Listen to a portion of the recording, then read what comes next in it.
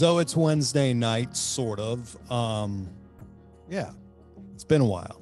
Been since last July, I guess. My guests tonight are Richard William Smith and Linda Maria Smith. And as you know, my background is archaeology, anthropology, and believe it or not, there's a huge disparity in definition or form and function when anthropologists describe culture, define culture, or try to define culture. Can we describe it in a sentence, in a paragraph, or does it take a lifetime to describe the concept or paradigm? Richard and Linda Smith are both students of human origin. And can we start there? Because I think that's what's so confusing about us, not just us three, but us in general. So I want to talk about where did we come from, and because I think it's very confusing to most people. And that's why we have so many different beliefs and religions and ideas where we came from and where did we come from. It's the chicken and the egg thing. We had to come from somewhere or something, but where did that place or thing start? Where did it come from? So let's attack this at any angle you both prefer, because you both study who we are and our relationships with the universe and those other relationships that have shaped us since the beginning. So the Smiths are here. Who wants to go first? Let's start with you, ma'am, because ladies first, and welcome to the show. Thank you so much. It's great to see you. Yes, thank you for having us. Reading and wondering about you. I want to hear about it. So to answer that question, or to start off with that, what you said, I had that nagging feeling in me for the longest time. The story of where I or my family came from just didn't sit right with me. I heard maybe this much of the truth, and then everybody that I can ask or could have asked are all now deceased. So I started digging myself. I started doing a family tree on Ancestry, and then I finally bit the bullet and I got a DNA test done. And to my surprise, there was a lot more in me than what I was told. And it blew my mind. So if we take a look at just my DNA alone, which is pretty much spread across the entire world, it's almost every continent, every country is in my DNA. That makes me wonder, what about interplanetary DNA? What if we could do that? When maybe we'd really find where we came from. So when you started thinking about this in terms of where you first came from, I mean, obviously prior to getting a DNA test, what was the question? I mean, there's so many people out there who struggled. You know, we talk about finding ourselves, and that's super, super common. However, that means so many different things to so many different people. Was it that kind of a question that started out, or was it deeper? Growing up, I've heard a couple of people ask me, well, where are you from, or where your family's from? You look Greek, or you look Middle Eastern, or you don't look Spanish. And I grew up in a majority of a Spanish household. I'm fluent in Spanish. And I kept saying, well, what do Spanish people look like? I mean, you go to every Spanish country, everybody looks a little bit different. You know, I think people just assume that because I'm Spanish, I'm supposed to look Mexican. I'm not sure. And it just, the history or the story that I was told from my grandfather just didn't seem complete. And then he passed away in 96, so I really couldn't ask him anything. And then my parents passed away, and my grandmother passed away. There's nobody to ask that really knows the history of our family. So what you heard from him, was it sort of a conventional family history that we would kind of all hear? Yeah, a little bit of that? It was his side of the family somehow originated in Genoa, Italy. Then they migrated to the Basque region of Spain, and then from there they went to Colombia, and from there they went to Cuba, and that's where my grandfather was born, in Cuba. but it just, And there seems to be like a concrete embedded resistance to going beyond those boundaries. Yeah, that's to go beyond the norm. Yeah, right. Like, we're Cuban, we're royalty, that's it. Yeah, we don't want to hear anything else. I couldn't get past that. Like, I even tried on Ancestry looking for my grandfather's family, because I have a very unique last name. My maiden name is Ruiz de Zárate. If you have that last name, we're all related, because it's not like Smith, which is our last name. Just hundreds and thousands of us. There's a couple. Yeah, you know, a couple of us, yeah. Just a few. I know one. Do you know him? His name's So I started digging, and I can just go back so far with that Ruiz de Zárate last name. And it comes from the Basque region. It comes from the Basque region, yes. Which is a very mysterious dialect and origin itself. Right. That does not belong to Europe. So let's just digress just for a minute here. And so why are the Basque considered so unusual? I mean, what would be the main reason that they're considered unusual? Because I think they are. They have the linguistic researchers have yet to figure out where that language, they call it a language isolate, I think, or something. Right. They cannot connect it to any other languages. It's not part of the traditional Latin base or anything. It's not. It is so different. In fact, if you recently, Netflix has even introduced Basque-produced movies. Yeah. Bilingual. You can watch them in English. You can watch them in Spanish. You can watch them in Basque. Yeah. But when you look at the Basque subtitles or the Spanish subtitles, they are night and day. There is no similarity there. So, not even with France, and Basque shares the border on France and Spain. They are fiercely nationalistic to their own heritage. They don't like to be called Spaniards or Spanish. They're Basque. Been ongoing civil war there because they refuse to bend to Spain or France's rule. Mostly Spain. They're kind of stuck with it right now. I mean, you look at the map and it says Spain. It doesn't say anything about Basque. It says Basque region. That's it. You look at the Basque people, it's very much like looking at the history of Ireland or Native Americans, or which they have genetically linked the Celtics to the Basques. Yeah, the Celtics. So I found that very interesting doing my research. This is what happens with your ancestry. You know, the further I dig into my DNA results and my ancestry, I ask myself even more, well, who am I? Because now I've opened up, my DNA has opened up almost every country. And now I want more now than I did before. I want more answers. Including the infamous Moai, Easter Island. Yeah, I have my DNA popped up on Easter Island too, which did it give you a percentage? She's got it.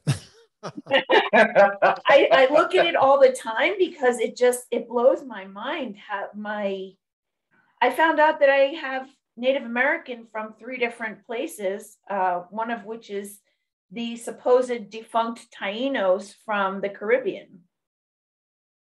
So how long ago did you do that? And I have a reason for the question. Within the past 2 years. Yeah. So I think it's been 5 or 6 years now since I did it. Of course, every time you look at it, it could change. And when I first did it, there was like less than 1% Southeast Asia, and which was really odd to me that would, it makes you wonder, of course, and obviously she wondered because there were so many different connections there. But then, 2 or 3 years later, that Asian part disappeared, less than 1%. And,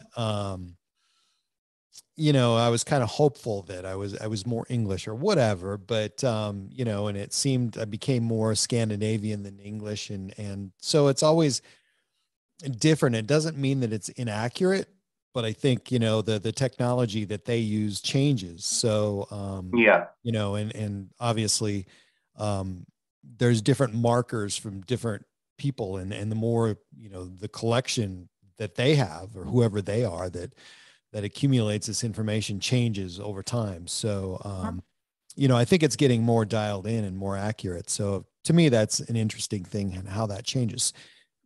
Me thinking, of course, that, that with these changes, there's a common denominator between more people, and they're dialing down these mixes to more specificity than they were prior.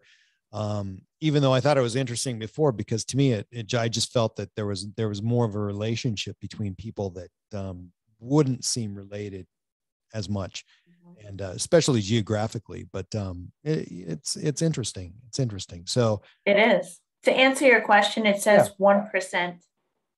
Yeah. Yeah. So how many different backgrounds did it break you down? I mean, you said you came from a lot of different regions on the planet, and it's interesting because, I mean, some people really do, and I think I may have had, now maybe there's 6, but some people. It says here overall 20 ethnicities. 20. Yes. Yeah, it kind of blew my mind, and it made me. I mean, I've always felt that everybody should be treated equally, regardless of your skin color or where you come from.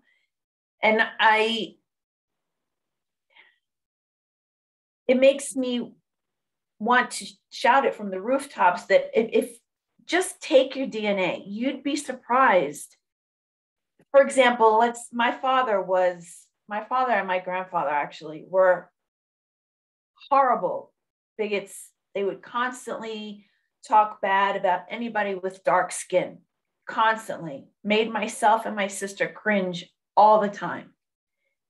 I have more African blood in me than I ever thought I did. And I wish they were here so that I could show them to this and say, look, now you need to stop talking your crap. Right. Because it was horrible growing up listening to them. My grandfather was like that too. Growing up with that. Horrible. It was embarrassing.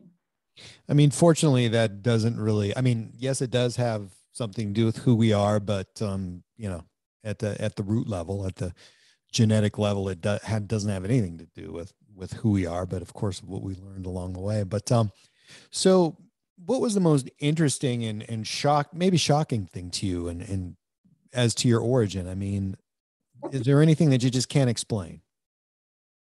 Yeah, there is. On my original 23andMe results, it said something to the effect of, hold on, because I was like, all right, well, what does that mean? Do I have alien DNA in me or something? I wouldn't be surprised. It says, hold on, come on, open.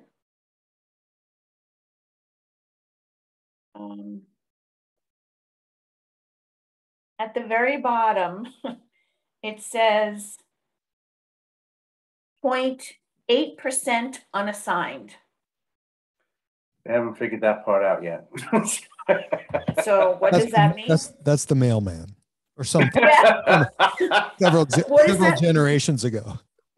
Unassigned. So how do you not? I mean, you have all this other information of all the other countries that my DNA is from. How do you have 0.8% unassigned? Right. And that's pretty common.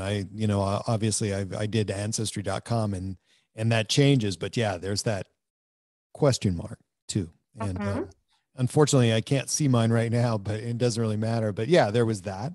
And so that really makes me wonder. And the thing that intrigues me the most about that is that that's really only what I care about. So every time I log in there, I want to see, and I don't do it very often, and I wait, 6 months. I want to see if that's changed, and I want to see what that is. I don't really care that I'm 26% Scandinavian. I want to know what that less than 5% is, Yeah. So did you both do this? Yes, he did it too. Yes. Mine was less his was very less interesting. He's pretty much white across the board. I'm like 80% smack dab in the middle of Europe, maybe something from the Mediterranean, and one lonely ancestor from the middle of Africa. So, and that was eons ago. That's still all interesting, though. Yeah. Yeah. So yeah, it's mostly European and less unspecified DNA that fell at the bottom of the centrifuge somewhere. Yours has to say something. Where's your app? Let me have your phone. The phone is gone. It's over in the living room. So yeah, I have to look at his. I don't remember what his says as far as the unassigned. That's an interesting. I just remember looking at mine like, oh, this is boring. Okay. All right, where do we take this now? Yeah, I don't know how much you spent on that, but I think mine was on sale, and I think it was like $79. It's normally $99 or whatever. But I would have loved to try the other websites just to compare. Well, I took I did 23andMe. We both did 23andMe, so you can download your raw data and upload it to another, which is what I did. I uploaded it to Genome Link, and they were able to give me more. That's where I found the breakdown of the 20. It gave me more information than the 23andMe report, actually. So. And it's interesting because it gets into a lot more stuff about your ancestry than Ancestry.com. Ancestry.com, if you use that, you got to have patience with that because it's actually seeking out concrete data by family relations, right. Whereas 23andMe and the genome link just bases it on your DNA, which goes a lot further. Mm-hmm. They don't care about family relations. So, and there's really no way to bring those two together because Ancestry.com is basically. Well, they have Ancestry.com has a DNA test that you can do. They do. Is that what you did? Yes, I did. Yeah. Okay. Yeah. Yeah, I just went for the family tree on that. So, and which is quite taxing, especially if you don't have any. I ended up finding out some things on one part of the family that I didn't want to know. So I was like, okay, let me call up Dad and talk to him about this. Right. Yeah. There's that part of it. For sure. Yeah. But my dad's grandmother, my great grandmother, she was quite adventurous and kind of had relationships with many other men of different ethnicities and backgrounds. And so I was like, okay, so I don't know if that ever filtered into the family bloodline, but she got out there, she got around. So well, you had asked me prior to the show if the F word was okay, and now you're kind of sugarcoating your story. Your family. I'm not asking you to spill it, but she spiced it up a little bit. Spiced it, but people lived differently, 400 years ago, and in 500 years in the future from now, they'll probably even live even more differently. So let me ask you this, because it's that unspecified DNA or relationship of your ancestry and who knows what that means. But obviously you have all these companies that are selling this kit and collecting all this DNA, which of course people, we hear people all the time talk about privacy, and people don't want to get vaccinated, and they're worried about things in their bloodstream and altering DNA and things like that. Of course. So, so many of us are willing to throw our gene information or genetic information, online that just about anybody can look at to a degree. But what do you think about that unspecified part of our DNA and its relationship to each of us? And do you think that these companies have information on that we don't get to know about? Yes, I Yes, do. I do. I think What ever is, since, that's what I want. That's what I honestly Yeah. think that they do have or have the ability to find out if we have DNA from other planets. and And I think, don't yeah, think that they want it out public yet.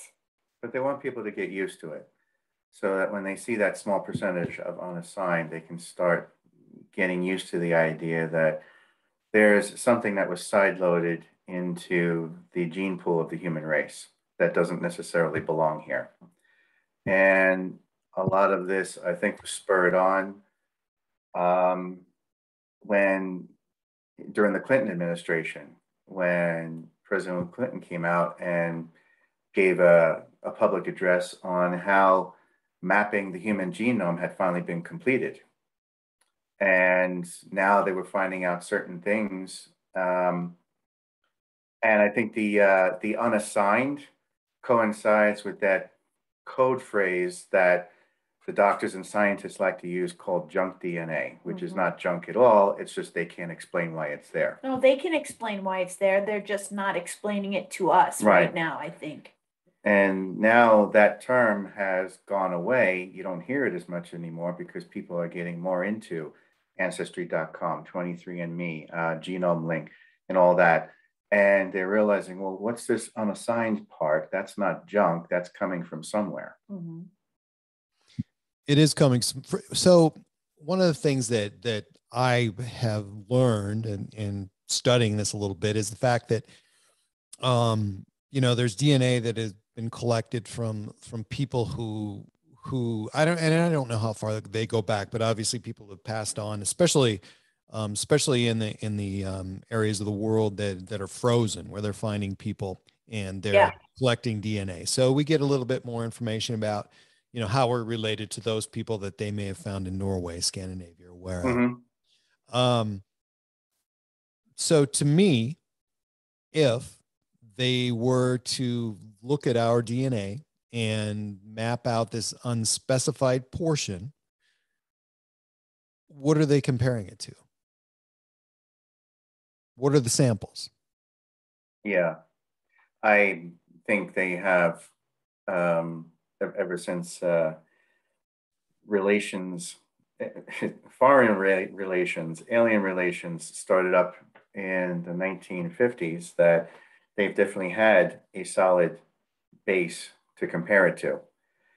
Even Zacharias Hitchin, when he was alive, had pointed out that in our DNA, in our chromosomes, when you remove all the stuff that is human and primate or chimpanzee that we're related to, that there's still a certain fraction that is non-indigenous and does not come from Earth's gene pool. So even that research couldn't be refuted. And the fact that there's only, what is it, 1 or 2 chromosomes difference between us and a chimpanzee. Well, if we added a few more, if we could add a few more chromosomes to us, how different would we look at that point? We might look like one of the aliens. So the chromosomal structure in our DNA, there's really not much tweaking that needs to be done to make that leap to extraterrestrial. There's such a close relationship there, and the ongoing dialogue that's been going on with certain exchange programs where some of them stay here and some of us go to their planet for several years, and then they come back and report on what it was like there, and the ones that were here go back to their planet. There's plenty of scientific information that's come out of that in terms of DNA and finding out and comparing it to this unassigned that you find on 23andMe or something like that.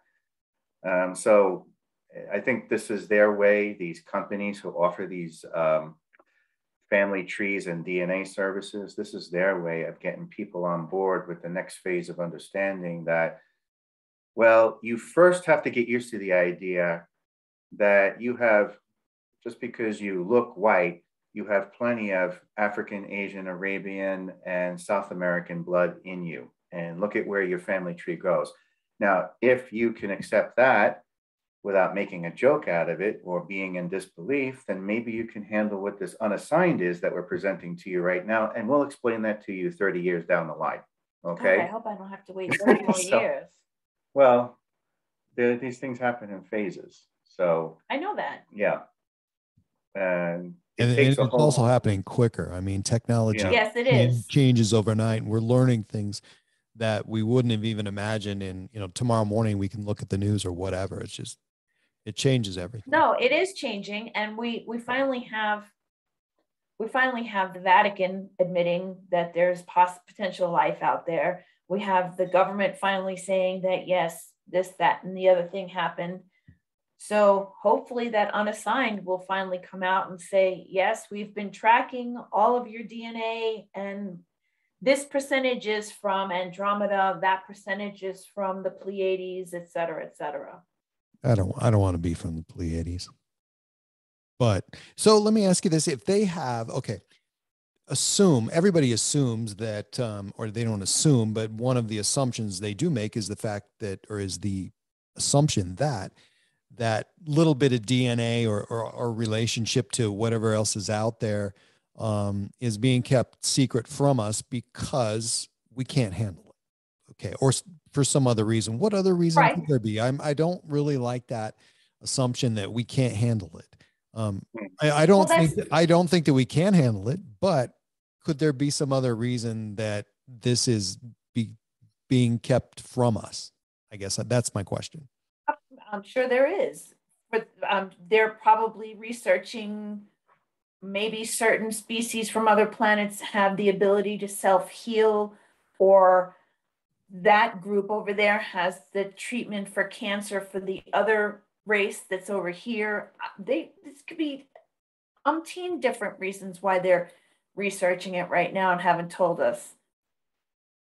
Individually, it's okay for us to look at it and say, hey, why are you treating me like that? I would understand, I would accept it.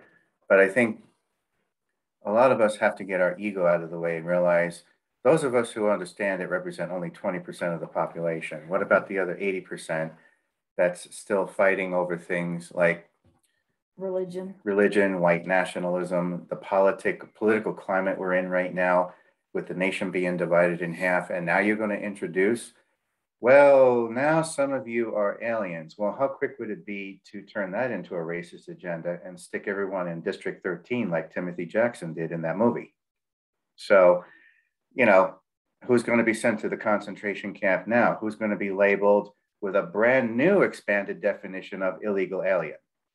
So these are all the ridiculous things that will crop up.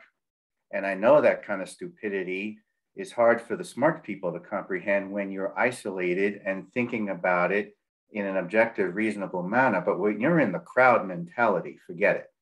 And that's the problem. We are still hinged on that ridiculous political crowd mentality of, well, this is my belief and this is the line in the sand I'm drawing. I'm not crossing it. And if you cross that line, I'm going to blow your brains out. Okay, fine. Well, then we can't talk to you and we can't tell you the truth if you're going to act irresponsible like that. And that's the broader scope of it. I mean, you and I can sit here and philosophize all day long why they're wrong for holding that information back.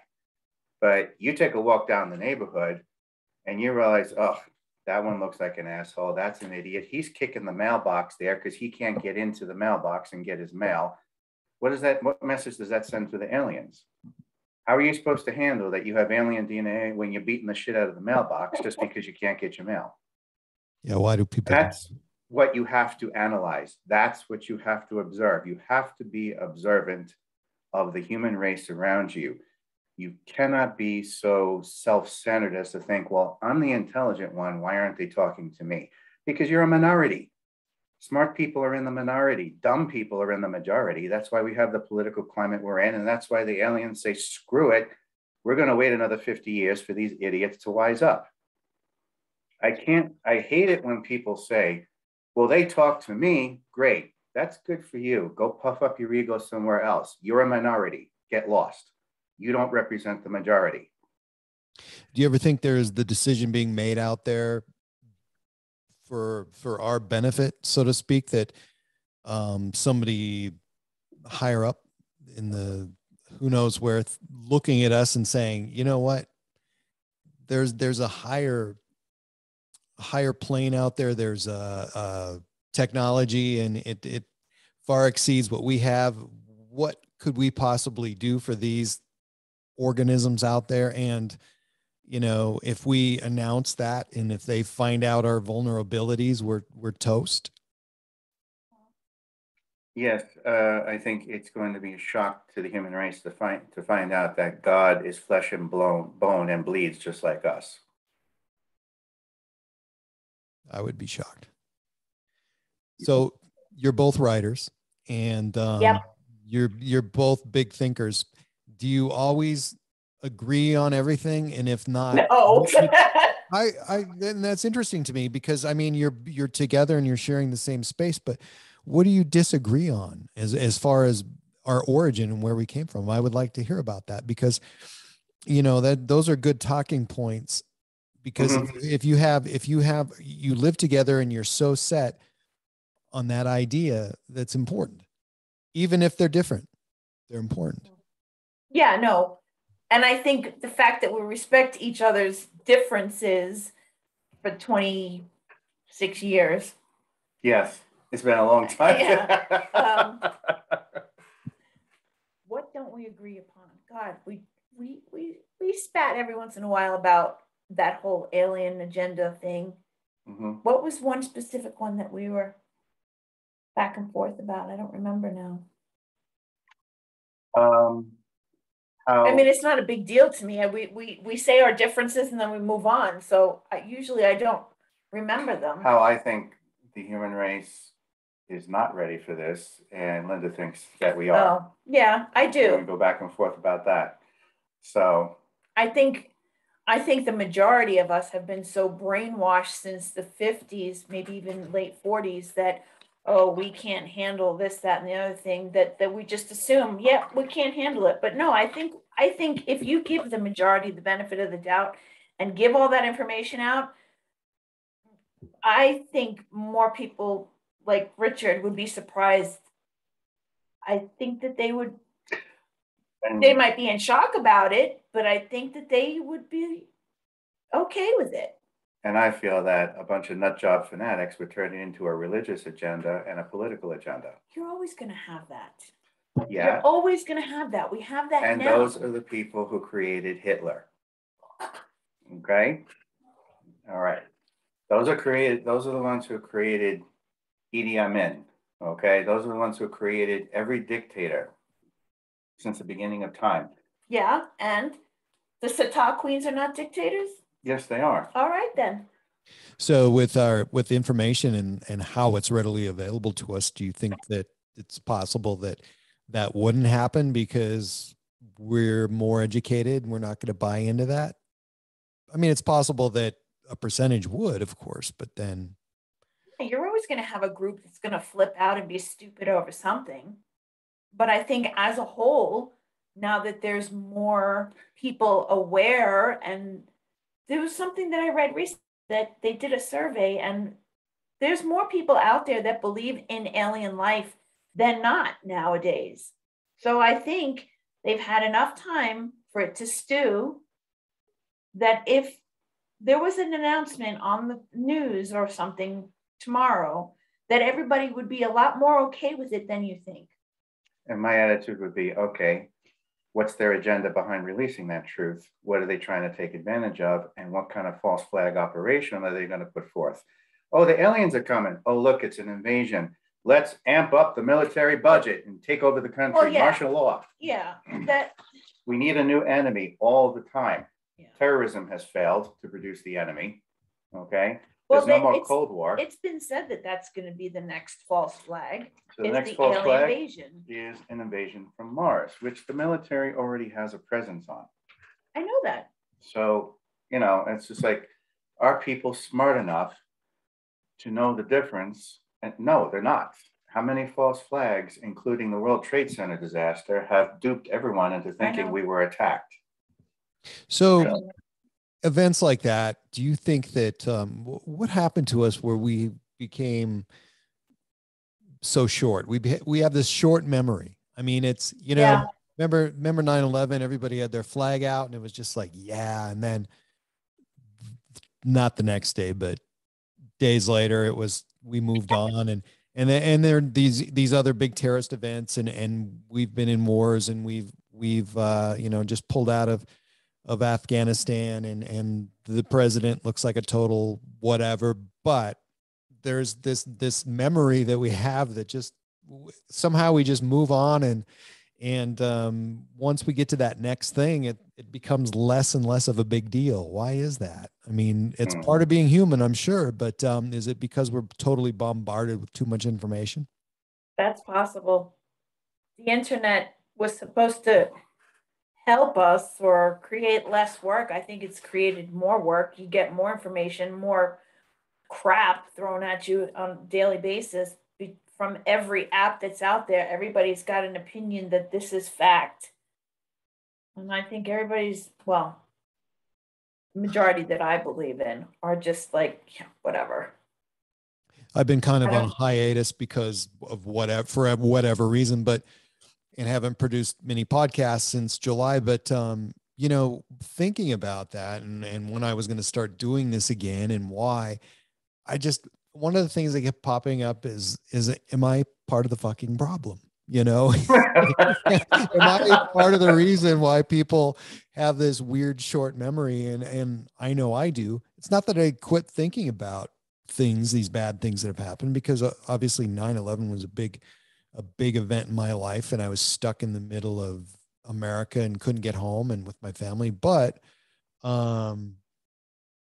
know, there are things that have happened that, you know, obviously my mind has moved on, and I don't want to think about it. And, you know, on a daily basis, I have this potential of picking up my phone and being bombarded by all this shitty information.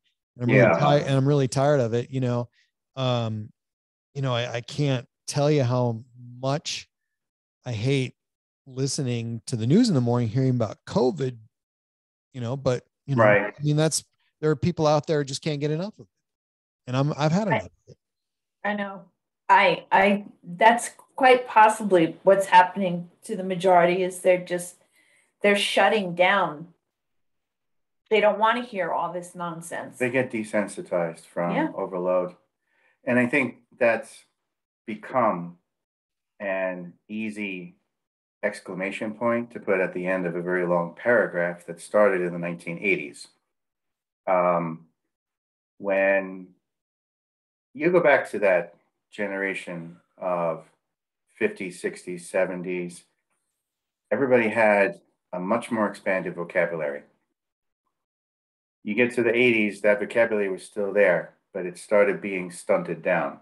You get through the 90s, less of a vocabulary. By the time you get to the year 2000, the population got so dumbed down by big pharma and drugs and antidepressants and then alcohol and street drugs that the gene pool became illiterate to the point of voting for George W. Bush. And that's how he gets into the White House, as an exclamation point on the stupidity of that generation that had come to the point of having a very stunted vocabulary that didn't even compare to the generation that came before it, which was much more intelligent and much more book read, much more able to verse in politics and economics.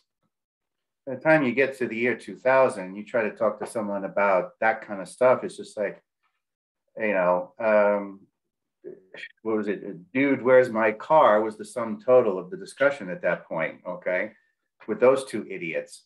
But, and then as it goes from there, it just gets less and less, to the point where you get this deer caught in the headlights look when you use a $50 word on somebody that's right in the dictionary. And it's like, did you look in the dictionary?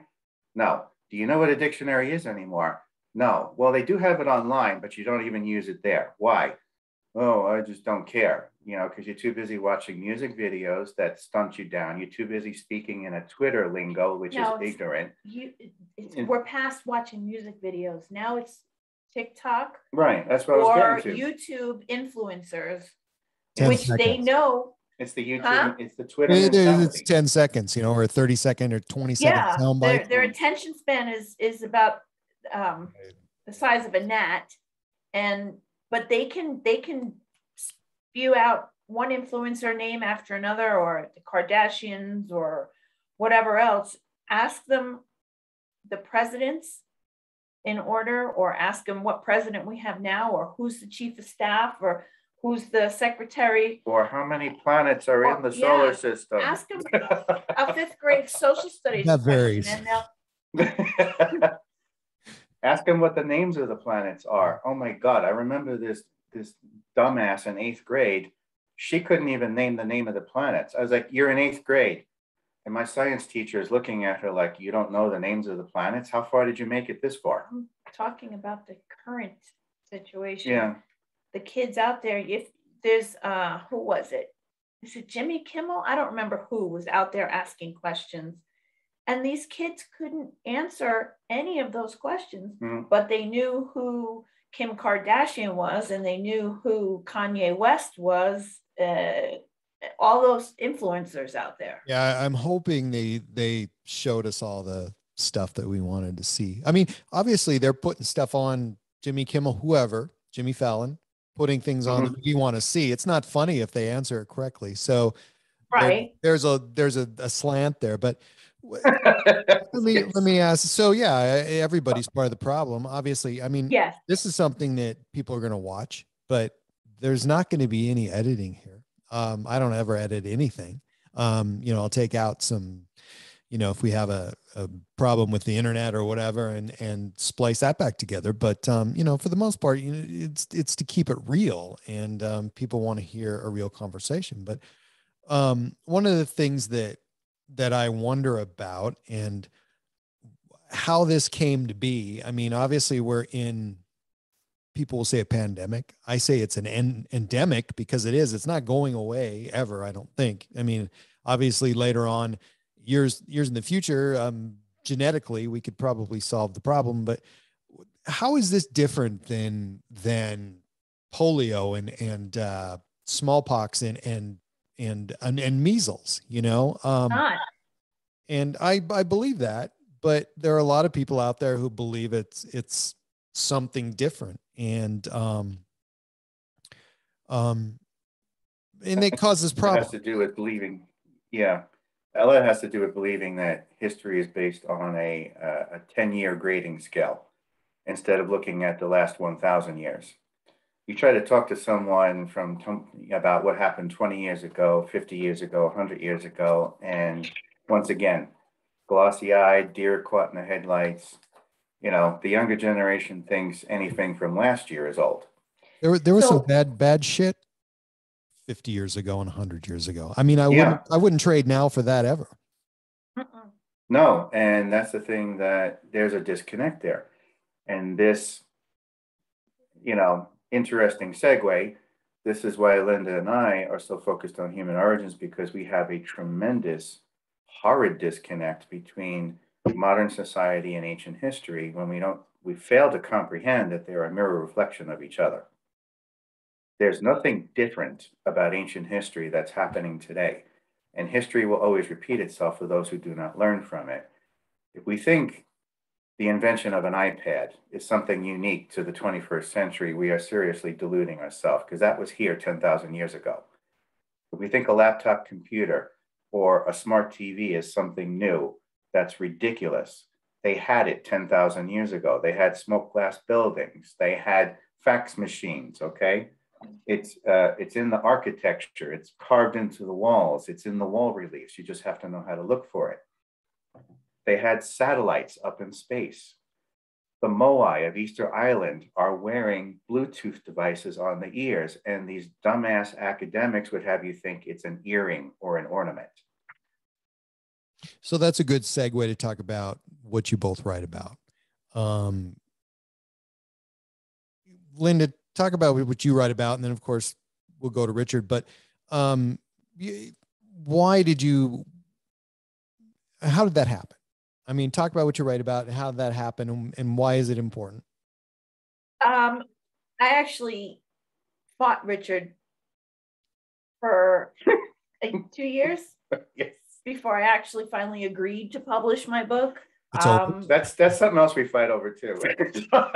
To me, it was something very personal for me. It was my mom's log, diary, journal, whatever you want to call it, of all of her sightings that she had starting in December of '94.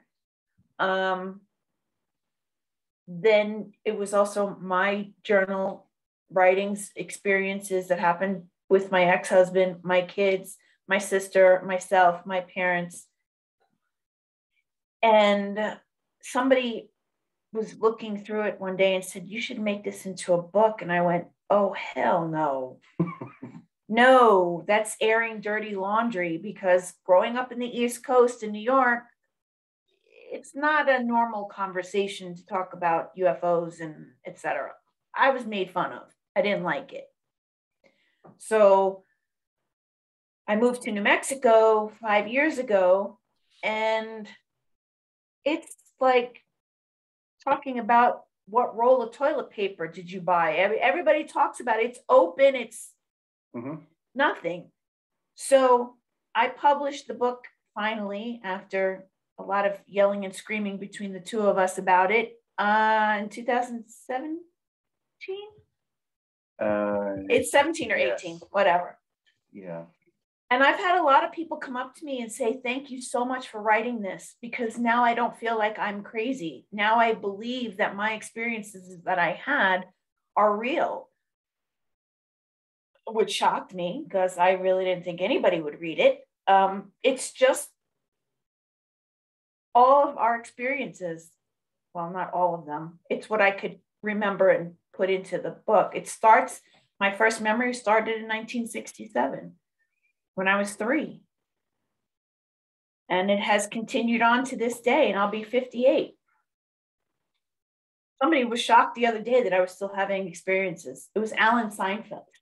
Right. He was shocked that I was still having experiences. So this is the question I ask all the time. It's because somehow I get connected with people like you because we're the same age. And okay. Some of those experiences are the same or whatever. But to me, it's interesting that so many people of the same age had so many similar experiences in the same years. So what is that? What is that? That's interesting to me, hugely interesting, because I meet people all the time. And if I meet somebody who's 55, 56 years old, what I want to ask them. I don't. But I mean, a total stranger or whatever. I don't. So have you had any alien experiences? I don't. And they look at you like, what? Like, where the hell did that come from? Yes, I know. But I know. But how about those Yankees? So this guy, I met this guy the other day, and he was talking about. He was like 5 years older than me, but he was talking about being in Montana and being in the Air Force and working at these radar sites. Early in his military career, and so I started to ask him, and what'd you see out there? Anything strange? And you wouldn't believe it. And I was like, okay, here we go. And these people would come up and they would try to, get in through the fence and but it only happened 2 times or whatever. And I just kept prodding him and trying to direct the conversation, but it never ever went there. So sometimes I can't get there, but I don't really like to get into those conversations anymore, just because I've had plenty, but it's people are kind of on a different level. And I think, if I kind of can gauge where they grew up and as long as it wasn't the big city, if they lived out in the country, we can find some common ground. But it's the age and the years that happen. Why is that? With that era of people?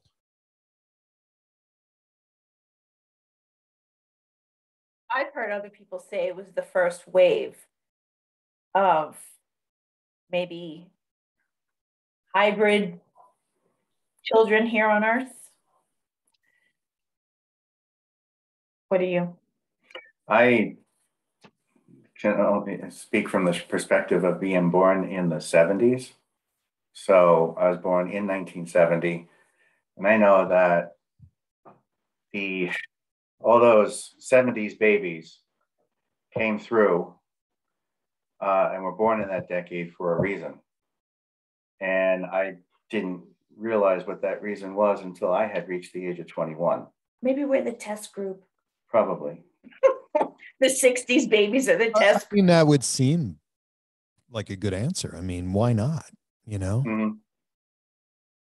Let's see how this group Well, I know that fits in on Earth, because they're not 100%.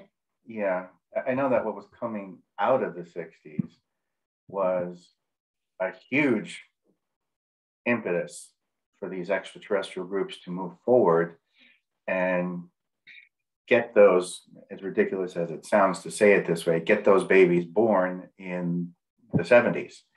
So that by the time the 90s came along, they would be coming into their own. And in that decade of trial and tribulation known as the 90s, they would be able to take the reins of the 21st century. Not if they're the bumbling idiots that you just said. That's true.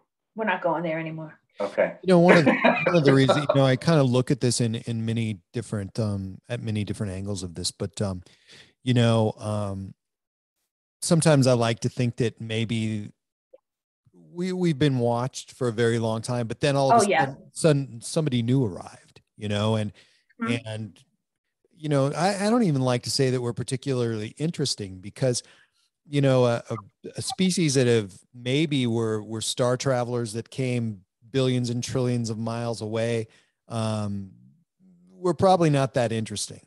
However, you know, there is one thing that we probably, if they did travel a long ways, probably what would differ us from other organisms out there is the fact that, you know, during the 70s, 60s, 70s, especially in the 80s, and then hugely into the 90s, it's the ownership of property. You know, like I always tell people, when I was a kid, we didn't drink water. We didn't have a backpack. We didn't bring anything to school, take anything home from school, you know.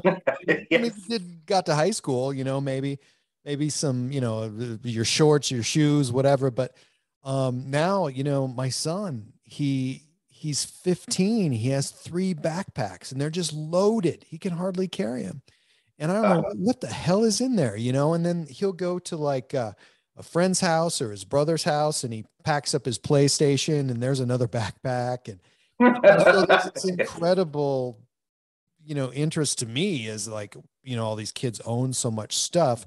You know, a lot of kids don't even own a bike now, but they own so many electronics. But the other thing too is, you know, we had people on the planet who have amassed these huge herds of large animals and they're just slaughtering them and killing them and eating them. You know, to me, that's, you know, worth noting, and which probably makes us a lot different because, you know, somebody who traveled here probably didn't have a herd of animals that they fed on along the way. It's got to be something, you know, a light snack somehow, real light, you know, but it's just that, you know, we've become hugely interesting in the last, you know, 45 years or so, and 50 years, and we're completely different. You know, things changed a lot, and we were right in the middle of it.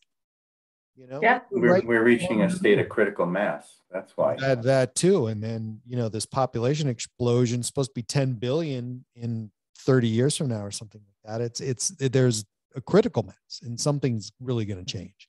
It's going to lean one way or the other. And I can't see it being good. It's going to force our hand to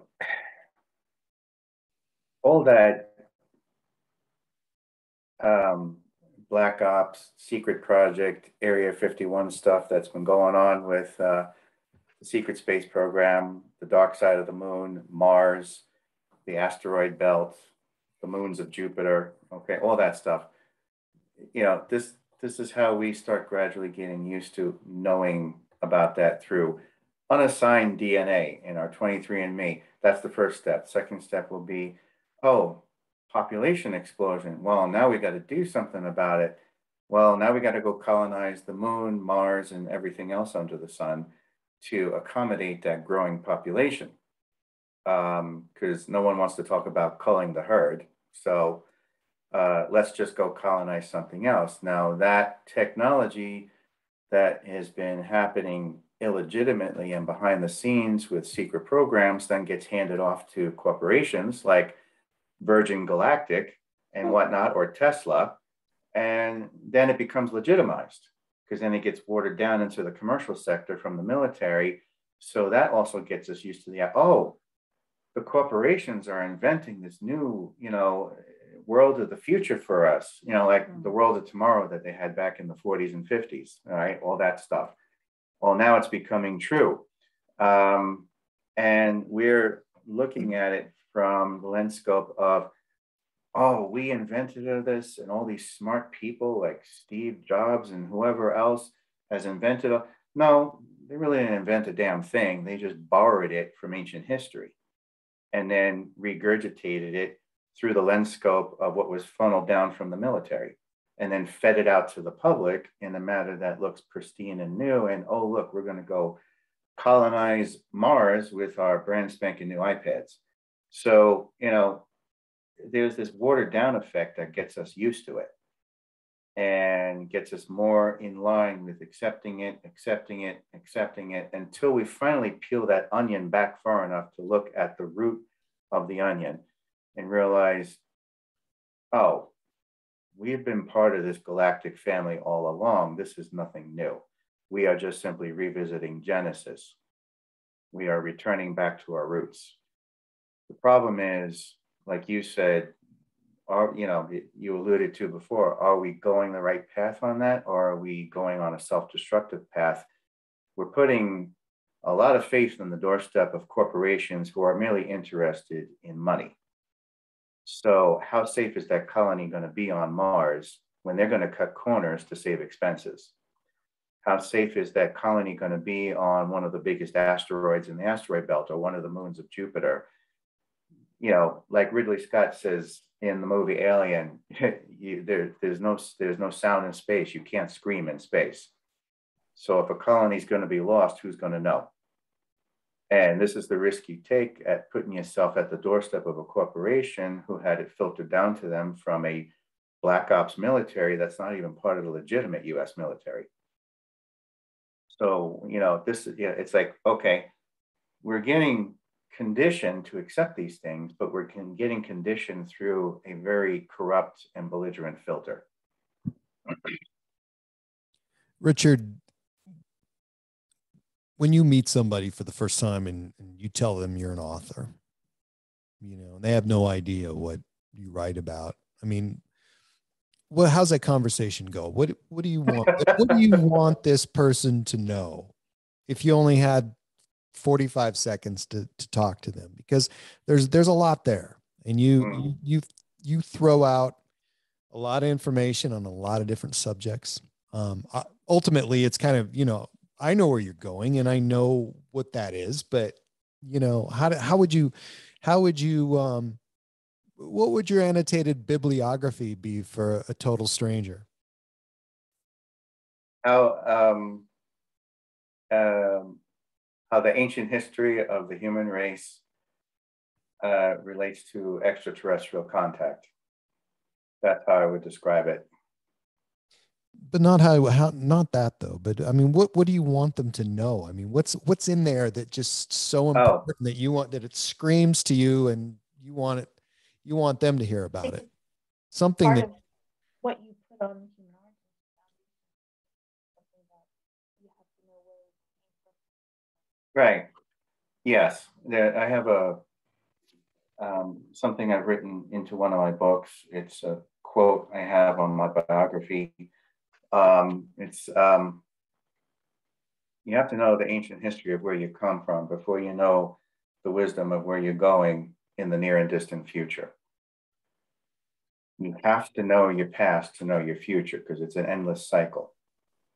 And if you don't know the past, then you're doomed to repeat all those horrid mistakes and end up back at square one again.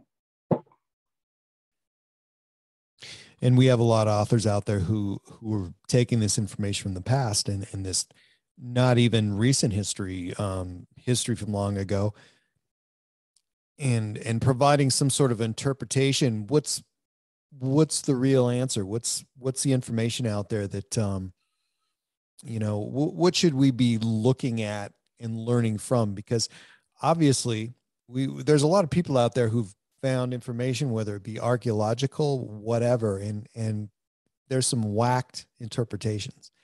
So what's your go-to? What makes you feel the most confident about the work that's out there? Does that make sense? I know what I want to say, but Say it. I'm trying to be nice about it. No, so we're not here to be nice. Okay.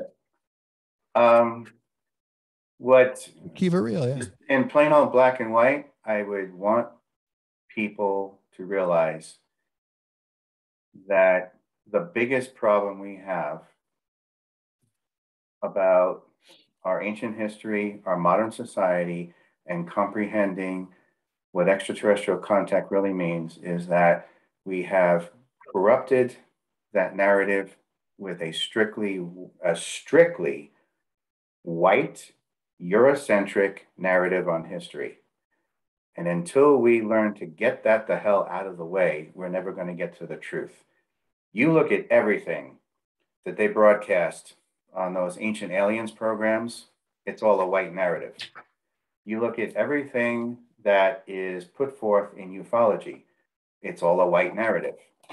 You look at the history books from academia, it's all Hoffman, what's the academic publisher, Hoffman Mifflin, whatever they call them. Houghton Mifflin. Yeah, it's all white narrative.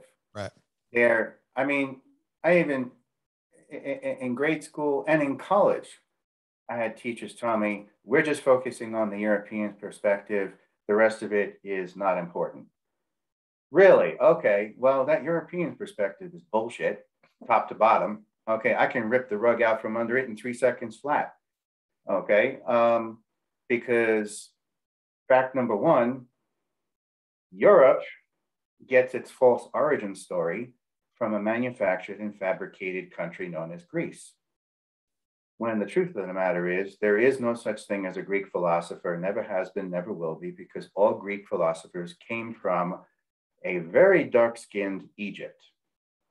So all philosophers are Egyptian, not Greek.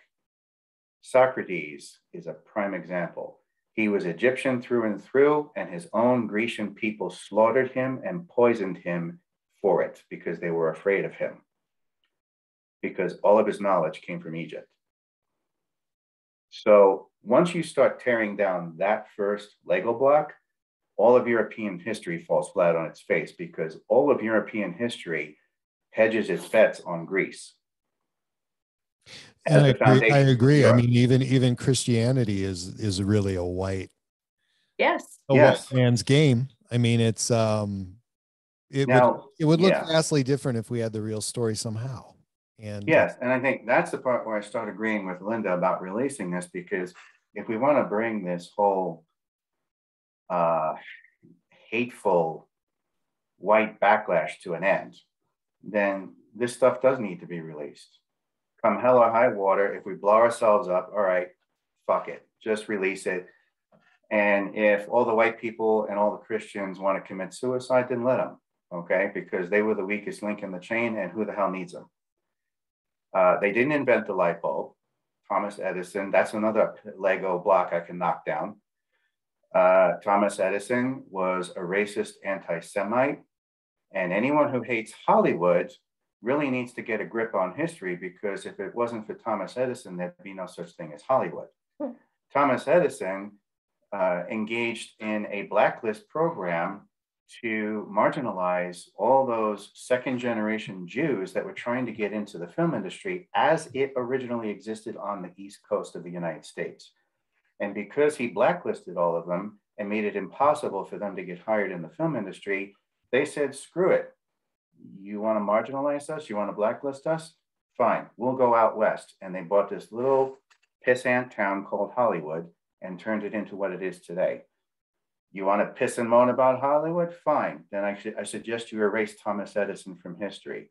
Second of all, he's a thief.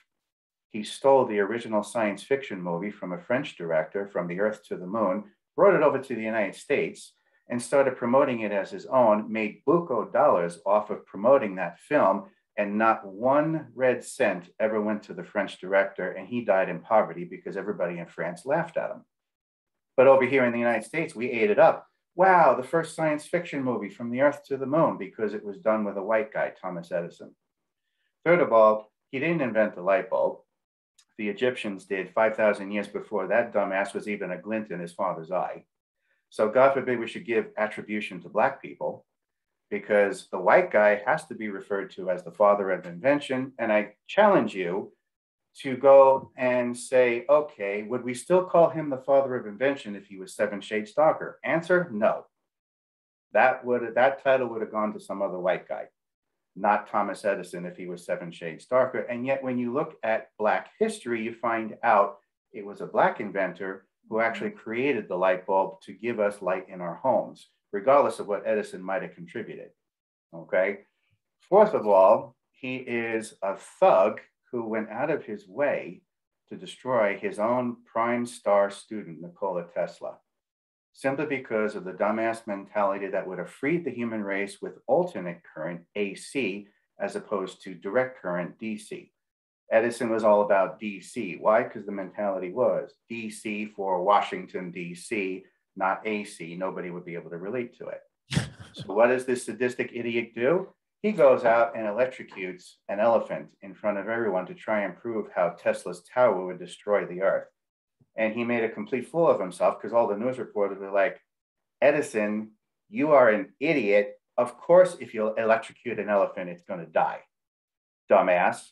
So, you know, and to this day, you still find these so-called enlightened people who still worship at the altar of Thomas Edison because it's a white narrative. So this is what I'm talking about. Ufology, ancient aliens, all of that is corrupted by a strictly white narrative with no regard whatsoever for Native Africans, Native Americans, Native Arabians, Native Asians, and understanding it from their perspective. And I challenge people on that even in my lectures. I tell them, look, you're only listening to me because I'm white, but guess where I got it from? I got it from your dark-skinned elders, the one you laughed at because you were programmed and brainwashed to reject your own elders by white people like me who wanted to assimilate you into the white narrative so you could feel equal. But I got it from your Black elders, your dark-skinned elders. So if it's okay to get it from me, why aren't you listening to them? Because that's where I got it from. And then they have to think about that. Same thing with women. We have a misogynistic narrative on this planet that completely obliterates women from the conversation. I don't give a damn what the hell kind of progress has been made or what you can point to figure, oh, women are much better now. The fact that you have to say that says we haven't made progress. If you have to point it out, then you haven't made progress because the only reason you're going to point it out is because you are guilty as charged, okay? So the fact that we have this culture of rape in our democracy against women who served as the foundation of the real power of ancient history makes it quite clear that there is an extraterrestrial agenda against the female principle and the feminine goddess energy. I'm not talking about the benevolent factions like the Star Nations or the Ponti or whatever, or the Zeta Reticuli. I'm talking about these scumbags from the Orion Empire who see women as a threat since ancient times. Since ancient history, the Greys have always seen the female principle, the real power, the feminine goddess energy, as an absolute adversary that they could never control or dominate. And so what do? They turn men into the idiots who dominate the women as a middleman. And by fear and paranoia, they destroyed the woman's psychic ability by making her terrified of her husband, her brother, and her father, and forced her to her knees in fear and obedience. That's a fact. And there's not one feminist out there who would argue against that. That's a known fact about history. And that came straight out of a more malevolent faction that sees the human race as nothing more than a social security number that can be replaced. So now you have this groundswell, this vibrant, voracious groundswell of the female principle and the feminine goddess energy now taking its rightful place in the 21st century, right alongside people of color finally being recognized for the truth that they represent. And all of a sudden, the white narrative is lost and doesn't know how to handle that, because the white narrative has always been at the top of a very false pedestal. And now the white narrative has to get its ass booted out of the way to make room for the truth and stop giving it through a false lens scope of whitewashing, white power, white nationalism, white supremacy, white corporations, white bread, white sugar, white flour, white salt, okay? I name it that way because even in the health industry, it is understood as a fundamental law that anything that's white is evil to the human body. White flour, white sugar, white salt, white bread, all evil to the immune system. Big Pharma knows that, and they've gone after the human system lock, stock, and barrel to dumb us down, because to attack the human body is to attack our ancient legacy and remove us from the scenario, okay? So this is what's going on here. We have a terrible, terrible 10,000 years or more of bad behavior, and it's very hard to break that habit when you are so used to being the white guy at the top of the pyramid of power. I agree. And one of the things that struck me is the fact that, you know, we could admit that, I want to talk about women in general, that, you know, we can't live without them, but, you know, there's such a disparity of treatment and poor treatment. And, you know, the probably the strongest, for sure, the strongest member of our weird society, and how that happened and the history of that is, you know, you look at it in a way that, you know, what's the equalizer? I mean, we've never been able to find that. And it's not only are we fighting ourselves, but we're fighting amongst our own race and against women. And it's hard to find a way to fix that. I mean, it's like we look at war in the Middle East and how that could never resolve itself, but, you know, we're fighting this, not even a mini war, a major war amongst men and women every day. And it's, I don't know. Right. And the actual, just like Greece, the very reference to something being called the Middle East is a figment of the imagination. That was another social experiment that was invented by the European colonizers, who went down there and created all these different illegitimate borders and nation states that didn't exist beforehand. And by forcing those people into those containers, this began the friction. Nowadays, we look at it as, oh, Jew versus Muslim, Muslim versus Jew. No, that's a white narrative via colonization. And this is the mess that Europe left behind. And now it's like, well, why doesn't the United States fix this? Well, what's the United States going to do? We're dealing with our own mess as a colonized nation. For sure. So how are we supposed to lecture the Middle East when we are still coming out of the bigoted mentality of 13 colonies, 13 slave colonies at that, which weren't supposed to be here and were only placed here illegitimately to replace something else that had a legitimate reason to be here in the first place. And we're not just talking about Native Americans, we're talking about the entire scope of what I talk about in my books called The Moorish Legacy, which includes Native America.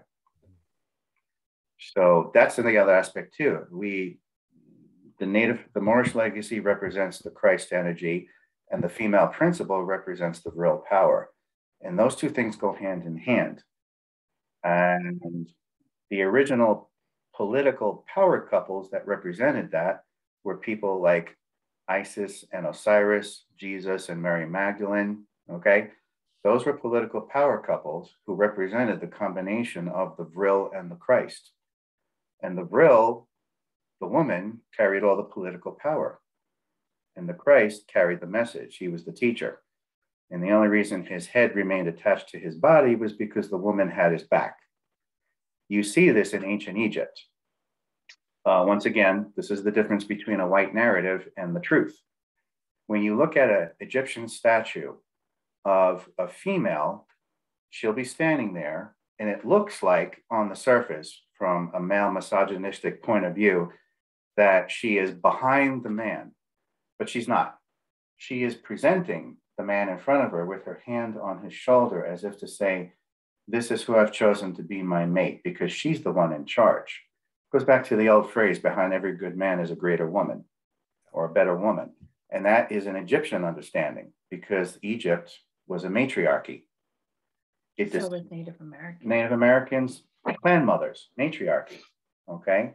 The only reason that fell out of sway was because of that agenda to go out there and destroy on purpose via the mandates of the Greys, to destroy anything that's 7 shades darker and anything that takes orders from a female. That was immediately labeled as, that's not Christian. You must listen to your man. Well, excuse me, but the last time I checked, when you look at a household that's run by a man, it's upside down and dysfunctional. The only type of order you have is a house run by the woman. Yeah, absolutely. We got like 2 minutes, and I kind of want to know what you got planned next, because it's interesting to me. And Linda, you kind of alluded to the fact that you wrote about your life, but there's more. Give us a hint. Richard and I created the Human Origins Foundation back in 2017. Yeah. It started out as the UFO Global Initiative with Richard by himself, doing it with somebody from Australia, I think it was, or something. Yeah. And that didn't pan out. And then when I moved here to New Mexico, he was talking about this whole global initiative to get the word out about alien contact, the human origins and forgotten knowledge, ancient history. And I said, look, I have large event experience. You have the information, you know who to get together. Let's just put this all together. Let's do a conference. And the first Human Origins Conference was 2018. Mm-hmm. And then and it received a lot of great feedback, and people wanted more. And we're like, okay, then COVID hit and we didn't have the next one. We had it's 2019 into 2020. That all just got sandbagged. So our next one is in May of 2022, and we have, I don't remember, 12, 14 speakers for the Human Origins Conference. 13, magic number 13. Albuquerque. And we have the foundation is what runs the whole thing. People can go to humanoriginsconference.com. Mm-hmm. Go get your tickets. They're on the early bird special now until December. And all the speakers are listed there, everything. Yes, you have all the speakers. Our newest one, our last one to come on board was Dr. Rita Louise. Mm-hmm. But we have an excellent lineup, including Dr. Robert Schock. Dr. Robert Schock, Brooks Agnew, George Haas, Cynthia Martinell, Nyla Gilliam, Dr. Nyla Gilliam. Right. We have a lot of Vivian Chauvette. Yes, Vivian Chauvette. And many others. So just go to the website and take a look at it. I have to update the speakers page to include Dr. Louise, because she just recently filled that 13th gap. But don't miss out on if anybody wants to know more about Linda and myself, Our official website is ufoteacher.com. Awesome. So, Richard, is there another, the more the Mason and the alien in store? I'm trying to get Linda to get going on a second book for herself here. She's got lots of ideas and is trying to collate them into something. But for myself, I'm working on right now the fourth book in the series, The More the Mason and the Alien Part 3, Rise of the Invisible College. So, and it's going to talk about the power of the Invisible College with that Moorish, Masonic, and alien symbolism that runs through it, and how it's been, once again, just like 23andMe, you know, these movies that educate the human race to get used to certain ideas. Hopefully it'll be received well as part 3. So All the others. Sure will. All right. Richard and Linda Smith are both students of human origin. And other than ufoteacher.com, where else do they look for you online? HumanOriginsConference.com. Oh, yeah. And of course, we're on Facebook and Twitter and Instagram. So they can find us on there too. Yeah. They're everywhere. Yeah, that's good. And on YouTube and my website. YouTube, Yes. LinkedIn. Yeah. I'm on TikTok too, but I don't have my name on there. You actually produce TikTok videos. All right. Yes, I do. Richard, Linda Smith, saying thank you so much. Thank you. Thank you. As always, check out the podcast at myalienlifepodcast.com. The music heard on tonight's program is by Elion. You can find all Elion's music on Heart Dance Records. And tonight's audio video engineer and producer is Cassidy Lightwing. I'm Cam Logan. Be sure to listen to previous shows available everywhere you hear fine podcasts. And thanks, everybody. Good night.